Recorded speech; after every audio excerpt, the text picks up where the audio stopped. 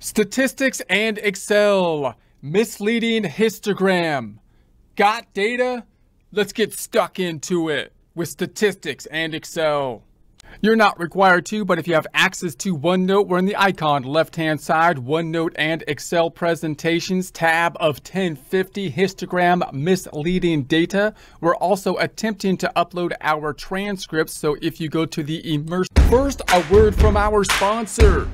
Well, actually, these are just items that we picked from the YouTube shopping affiliate program, but that's actually good for you, because these aren't things that were just given to us from some large corporation which we don't even use in exchange for us selling them to you. These are things that we actually researched, purchased, and use ourselves. Here we have a Western Digital WD Elements 20 terabyte USB 3.0 desktop external hard drive we use as part of our backup system, noting that if you lower the number of terabytes of storage, the price will lower dramatically as well.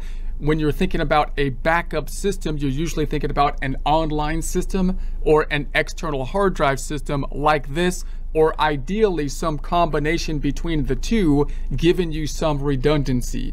You can also work directly from an external hard drive like this, but there are some drawbacks to doing that. One being, if you use this as your primary drive you're working from, it's no longer a backup drive, and you're going to need a backup system, possibly another external hard drive and or some kind of cloud backup system. And if you're working on something that takes up a lot of short-term memory, a lot of RAM as you're working on it, such as video editing, the external hard drive can slow up the system. So you might want to come up with some kind of system where you download the project you're working on to your computer, to your C drive, or possibly to a solid state drive, which is a much more expensive external hard drive as you do the work. Once the work is done, then save the project to an external hard drive such as this.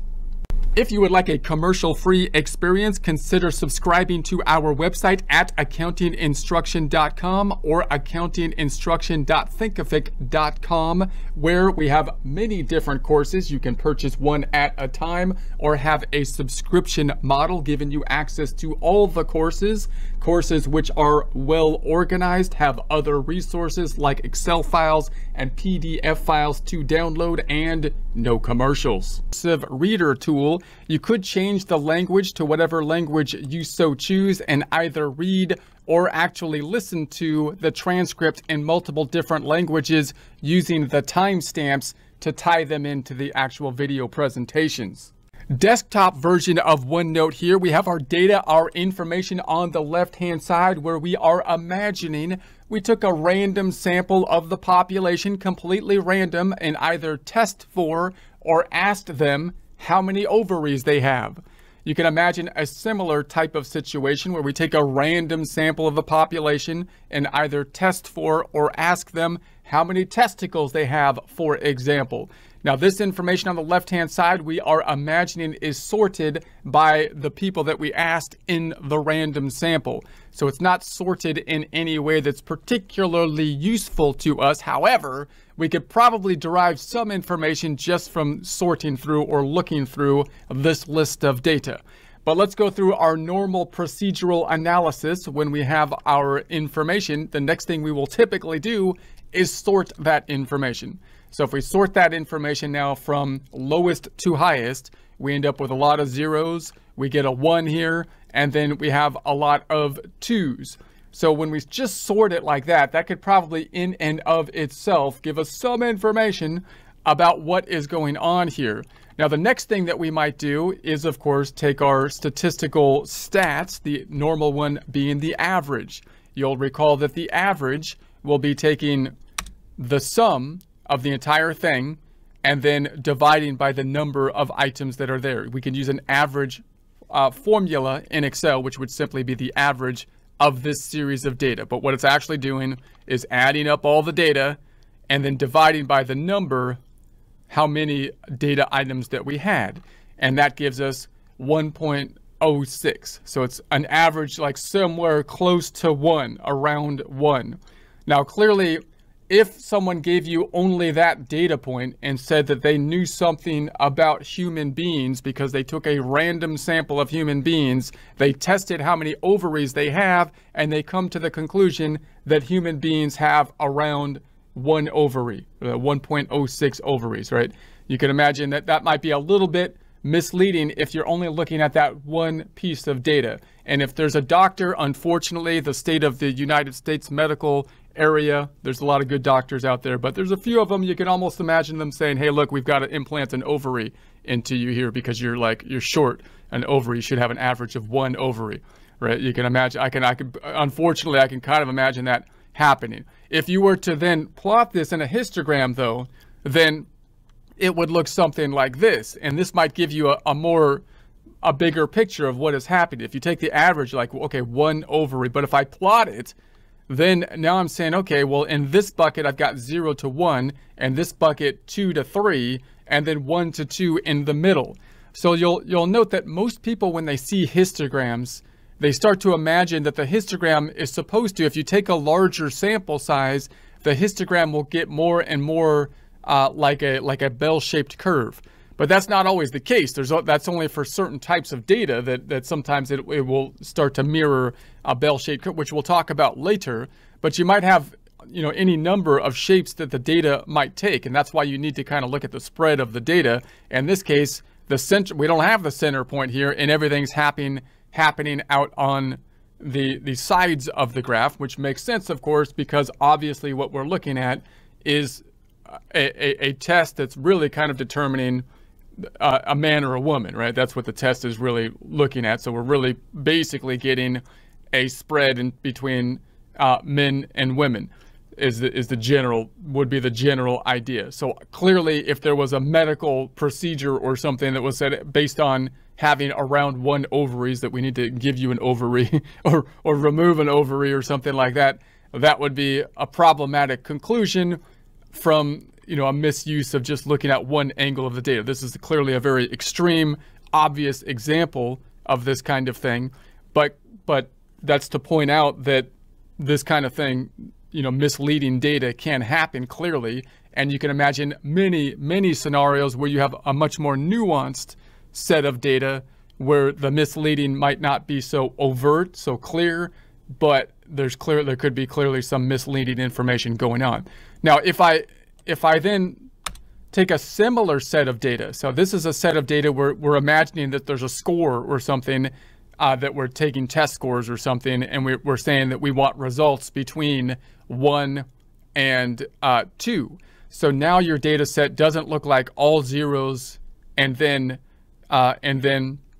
a zeros and twos. It looks like it's got a spread between 1s and 2s. We didn't sort this data, but you can see that it's basically got a spread of numbers between 1 and 2. So if I looked at this one and I did our average, you'll note that the average still comes to 1.06.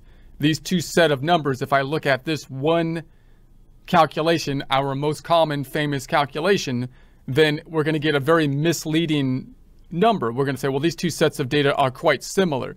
They're not quite similar. They are in one sense, because they both have an average of the 1.05, but clearly the spread is quite dramatically different and could lead to a hugely different, outcomes or thoughts about what this data is. So this is just simply the average again. If I was to plot this on a histogram, even though it has the same average, it looks like this. Now this is the graph similar to, more of what people kind of imagine the histogram to look like, because most people, when they see these histograms, are imagining a bell curve on top of it. Notice that it doesn't have to be, the graphs don't have to come out that way. I just want to make that clear. And we'll talk about bell curves later. But the major point is that clearly the spread of this data is much different than the spread of this data, even though it has the same average. So keeping this in mind, what this shouldn't do is tell us, oh man, statistics is meaningless, the average is meaningless, the world has no meaning, so I'm just going to stop trying to use the tools to derive meaning from the world. No, we just say, the tools such as words, statistics, they can be, they can be used to mislead as well as to clarify. The tools are designed to clarify, and so we have to properly use the tools in order to not make mistakes and in order to safeguard ourselves against people lying with the tools. Again, whether those tools be words or whether they be statistics, it's the same thing. They're just misusing, they're misusing the tool, right? If for example, you can take the analogy of this versus a verbal argument, and when someone is arguing something, you can more clearly kind of see, well, the thing that you just said is a lie. It's wrong. You took a wrong step somewhere, and when you do it with but they usually start with something that's truth. And there was a famous thing where there was the Monty Pythons, where they were trying to try a witch, and they were kind of making, they were making this whole thing about a witch trial, and they said that a witch they came to the conclusion that the witch should float or something like that, because they took these logical leaps every time they made a statement. They took this kind of crazy logical leap that doesn't make sense, and we get pretty good when using words to kind of see those logical leaps that are wrong. With statistics, the reason people get frustrated with them is because we're not as good, we don't get as much practice with the statistical logical leaps that are being taken. So when people take a logical leap, we might be more likely to miss it and then blame the statistics. So if someone was to say, hey, look, the average is 1.06, you can't deny that. I just took the average with the Excel average function and it gave me 1.06. Therefore, I need to implant an ovary into you because you're short an ovary and you need one because right? And you see, that's just like the Monty Python stick where she's wood floats, and therefore the witch should float because she will burn like wood or something. Like, that doesn't make any, obviously a logical step went awry somewhere in that. And so clearly, if we were to do a little bit more testing, whether that be a logical step with words or with statistics, we would say, well, yeah, but wait a second, there's something different going on here, because when I plot out the data, I would expect the average kind of like stuff would be following in the middle here, and that doesn't seem to be the case. Everything seems to be on the edges, so it doesn't seem that it's true that, most people have one ovary, right? That doesn't, something is wrong with this average. It's not that the average isn't wrong, but your conclusion about the average that most people have like one ovary is clearly totally false, right? So in any case, that's